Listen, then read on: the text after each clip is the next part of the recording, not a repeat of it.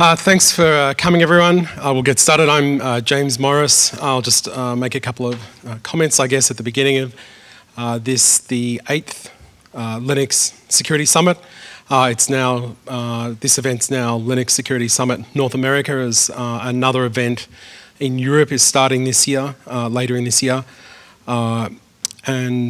It's incredible to see how many people are now attending. We had to get a room upgrade for this.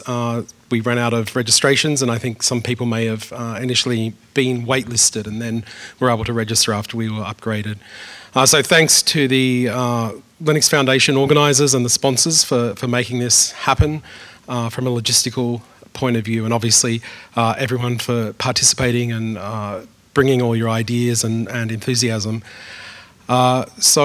Apologies for the early start. We also had a record number of really good or great submissions, and so we decided to just start a little earlier and end a little later on the first day. And we also try and make sure there are long breaks, particularly at lunchtime for the hallway tracks and the lunchtime tracks.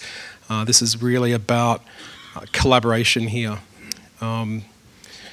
Okay, I will hand this over now to our first refereed talk.